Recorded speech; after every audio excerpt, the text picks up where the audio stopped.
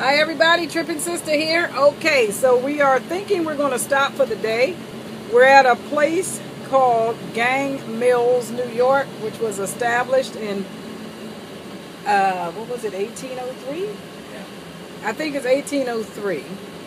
And we just crossed the bridge and came out of a little place called Painted Post, which was established in, when was that established, Chris?